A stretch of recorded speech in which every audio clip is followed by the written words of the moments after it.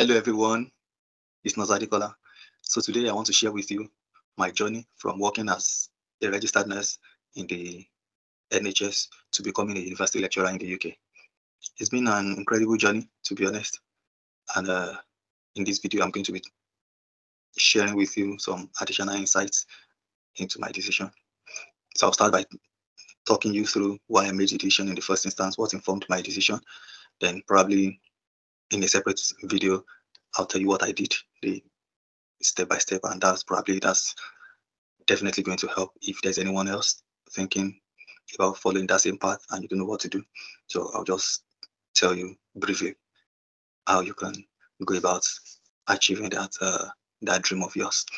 Okay, and at some point I might just walk you through my experience so far, especially in in comparison clinical with the clinical experience. So sit back and let's dive right in. If you are yet to subscribe, please subscribe to our channel and hit the notification bell as well so you can be notified of our subsequent video. First thing first, let's get the nice points out of the way. I always love teaching.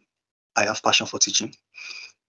And throughout my career, I've always enjoyed sharing my knowledge with maybe my colleagues, my junior colleagues, students. I've always have a nice relationship with students. So I enjoy sharing my knowledge as an individual. That has always been at the back of my head. I'll probably enjoy teaching as a career. Okay, but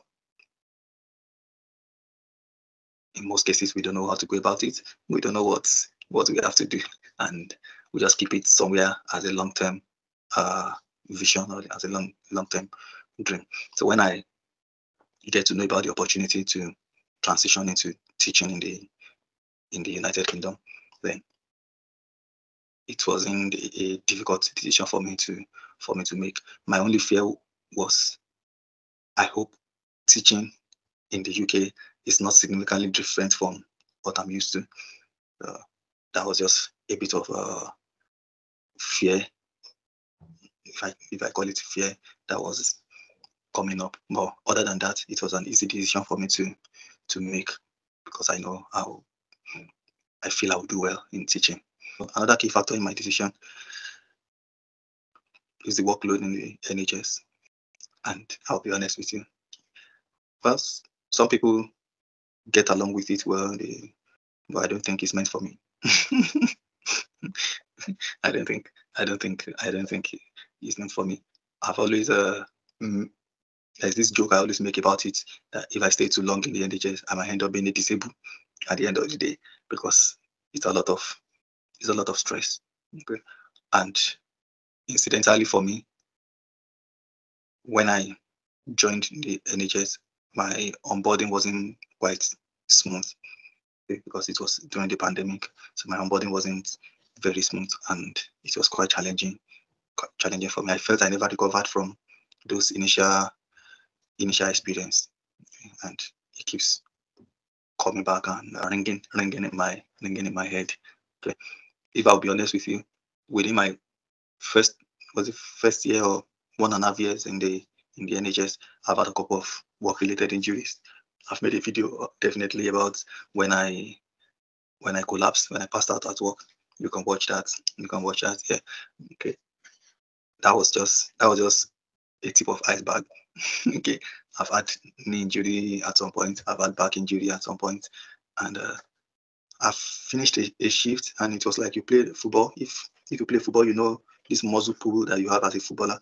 You have muscle pull because you're just running around for 12 hours, and at the end of the shift, you could barely walk.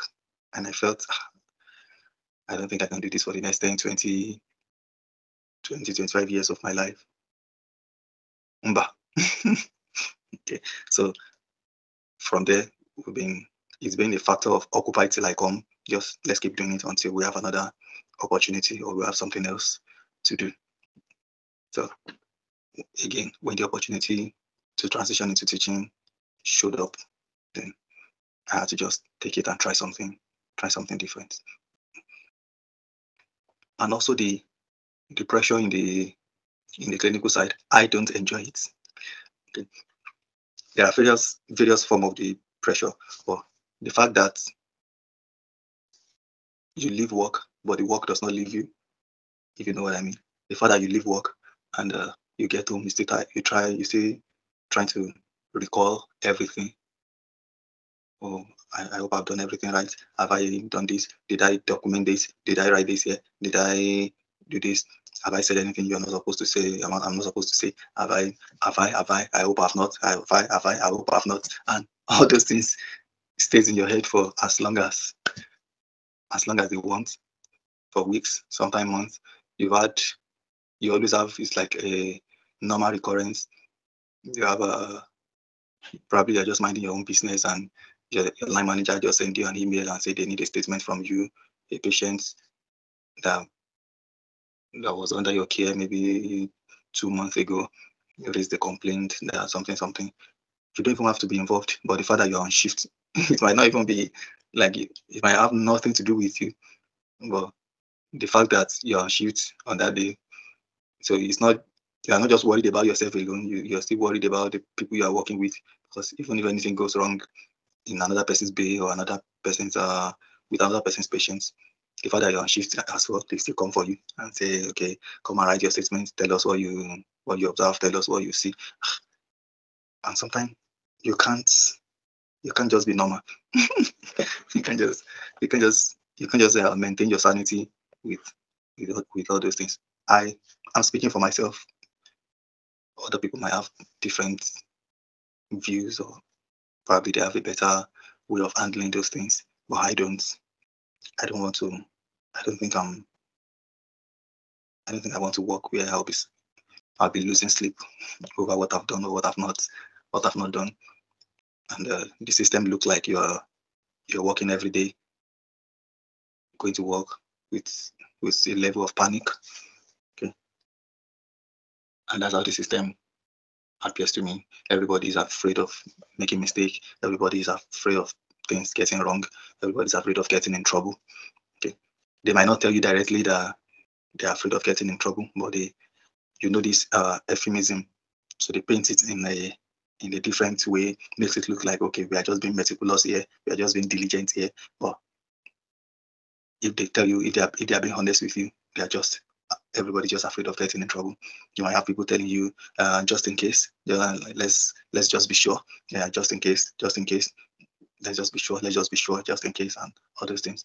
It is just all this fear of getting in, getting in, getting in trouble. Okay, so you go to work and you're dreading what's going to happen at work. So even when you think you're at your best, you can never guarantee that something is not going to go wrong at one point. So I don't really enjoy that, and for my mental health, I started drawing my plans and say, okay, let me start. Let me see what else I can do other than this. I love nursing. I love caring. But the pressure that comes with it, especially in the UK here, is a major threat to the passion. So these challenges, combined with a desire for a new career path, were instrumental in my decision to transition to a role as a university lecturer. And I feel in the classroom I can utilize my nursing experience to educate and inspire the next generation of nurses. And with my experience so far in the teaching, it has provided me with a platform to share my knowledge and skills in a less stressful environment. Not necessarily less stress, but a different level of stress. Okay, so it's a different level of stress, and I feel more fulfilled. For a very long time, I feel happy to be a nurse once again. So I feel I'm contributing to the future of nursing in a different but equally impactful way. So the transition from bedside to classroom has allowed me to find a better work-life balance while still making a positive impact on the nursing profession. And this has reignited my passion for nursing, and education in general. So thank you for joining me on this journey and for allowing me to share my reasons for making this career change. I'm excited for what the future holds and look forward to continuing to inspire and empower future nurses. So until next time, I'll see you again. Cheers.